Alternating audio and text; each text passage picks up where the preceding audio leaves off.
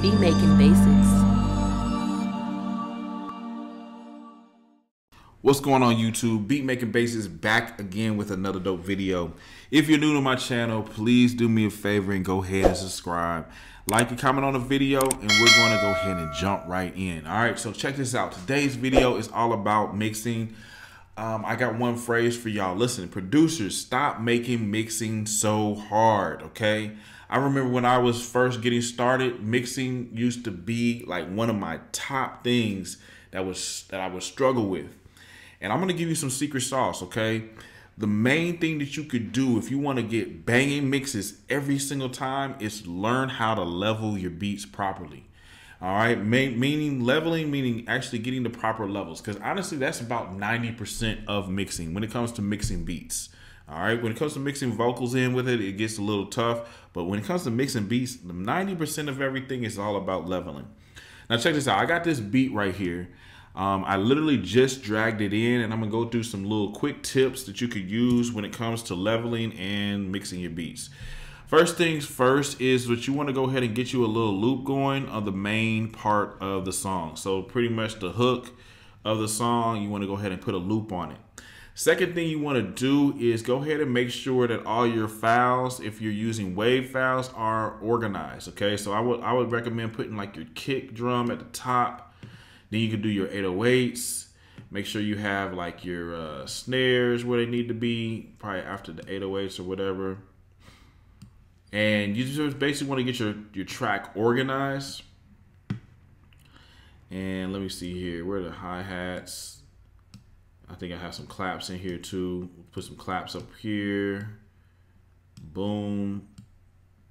Okay, and boom. Okay, cool.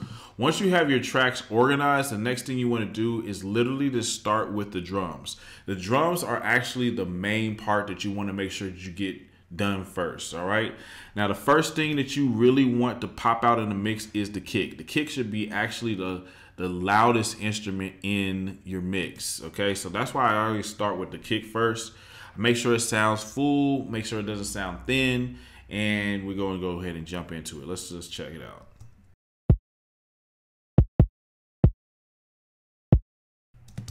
That kind of sounds a little thin, so what I can do to make it sound a little more better is put this R bass on it, maybe turn it down right here, turn that down a little bit.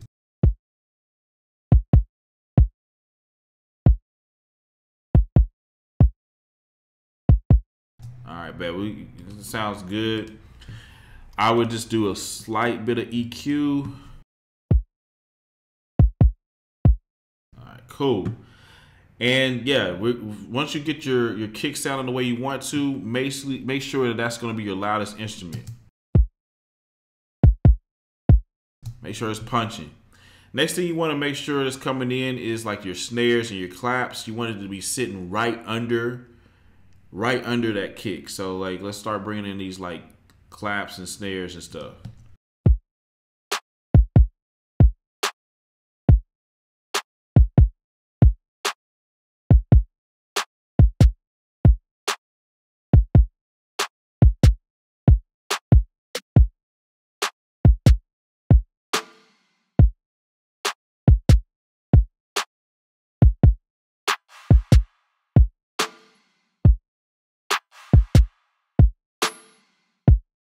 Cool. After you get your snares and your claps and stuff like that sitting right under there, I would say next thing to do is make sure your 808s or your bass sound is sitting right under your kick and the snares or claps. Okay, so let's go ahead and work on that.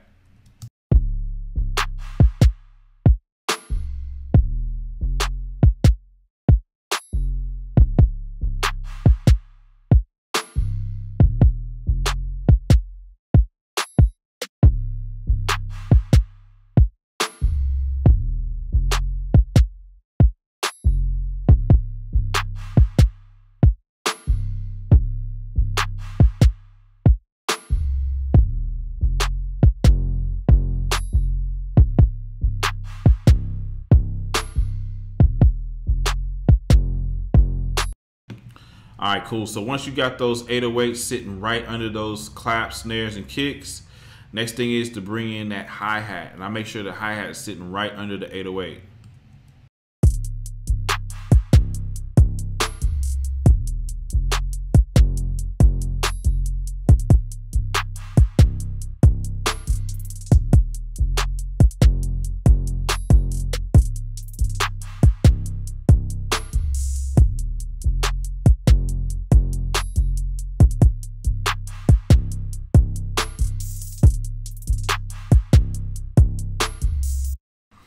Okay, and from there, you want to put the melody right under the hi-hats.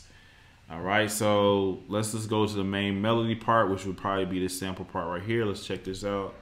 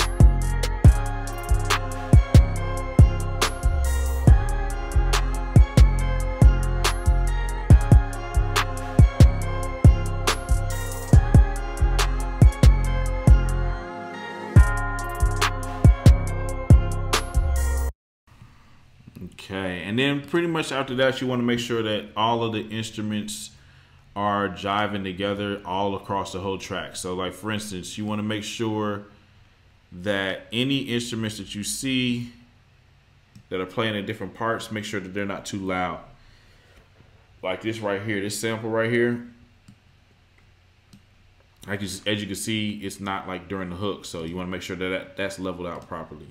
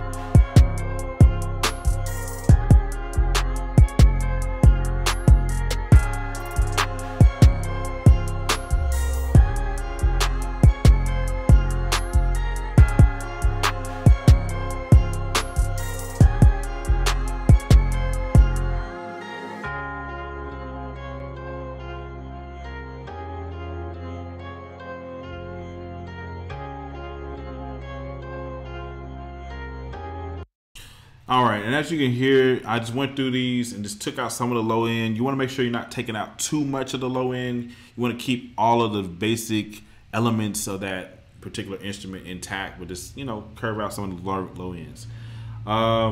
for the most part, this mix is pretty much done. And what you would want to do is just listen to it again and see if you want to do certain things to sweeten up the mix. Of course, you can go ahead and go through here and do some slight panning to the left or the right on some of the instruments, especially the melody. Just, you know, just touch it to the left or the right a little bit.